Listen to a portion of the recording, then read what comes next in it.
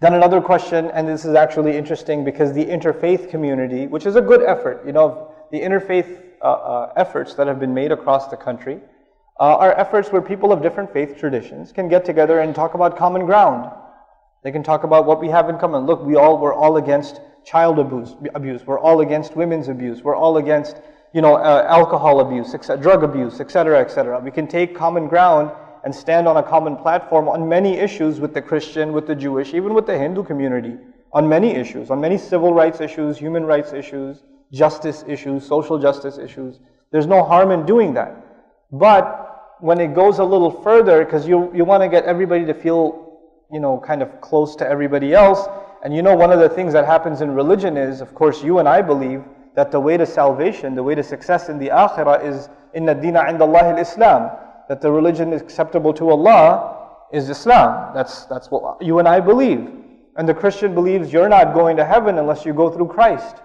So even though we're sitting on a table together talking about feeding the homeless, this is something good we're doing now, but he's in his core beliefs, he believes until I accept Jesus as Lord and Savior, I am not making my way to heaven. And I, in my heart of hearts, believe I am really worried about you as my Christian friend, because when you say ittakhadha ar-Rahmanu waladan, there is a very, very serious problem that you will have to face on Judgment Day. I worry about that for you. He worries about that for me, actually. So we're not on the same page on Judgment Day. In this dunya we can work together, and when it comes to the beliefs in the akhirah, we're definitely not on the same page.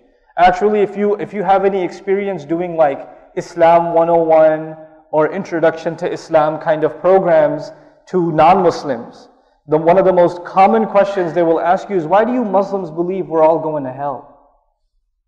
Why do y'all believe that? Why do y'all believe we're going to hell? And my response to that is more elaborate, like, why do you think that's the first thing we want you to know? Or which prophet ever preached that first? You guys are all going to hell. Which prophet ever did that? And let's go a little step further. Do you believe I'm going to hell if I don't accept your faith?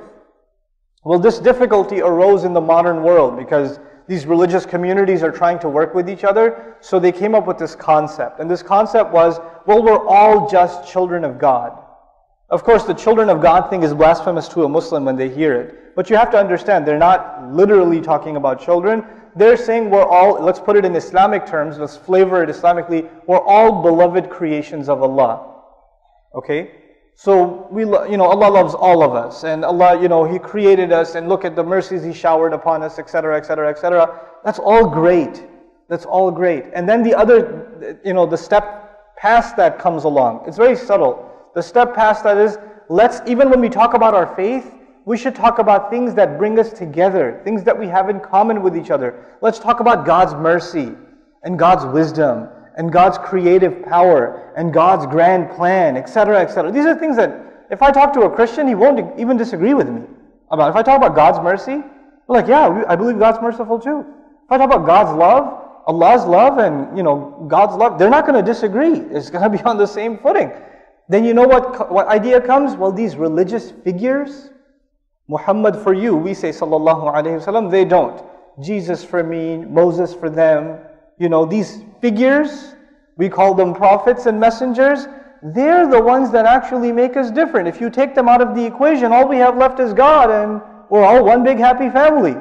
So let's talk about God, and let's not talk about these figures that make us different. And even if you bring them up, let's talk about the Muslims in particular. Even if Muslims, you want to talk about the Prophet ﷺ, talk about how he was a great father. Talk about how he was a great leader. How he was a wonderful friend. How he was super honest. And he was super courteous and kind. Will anybody hearing about these qualities of the Prophet ﷺ disagree with them? No. But you know what conveniently we don't bring up? The one thing he wants us to bring up. The Prophet ﷺ did not go on a campaign to tell people that he's honest. That was already the case. It was already known. He didn't go on a campaign to prove to people that he's a good father. He didn't. The first and the campaign of the Messenger ﷺ is accept him not as a good guy, not as a nice person, not as a just person, not as a model citizen, not as a wonderful friend, but as what? As a messenger. the heart of the problem, there are people in Mecca who believe in God, who believe in Allah. There are even people that don't do shirk and believe in Allah.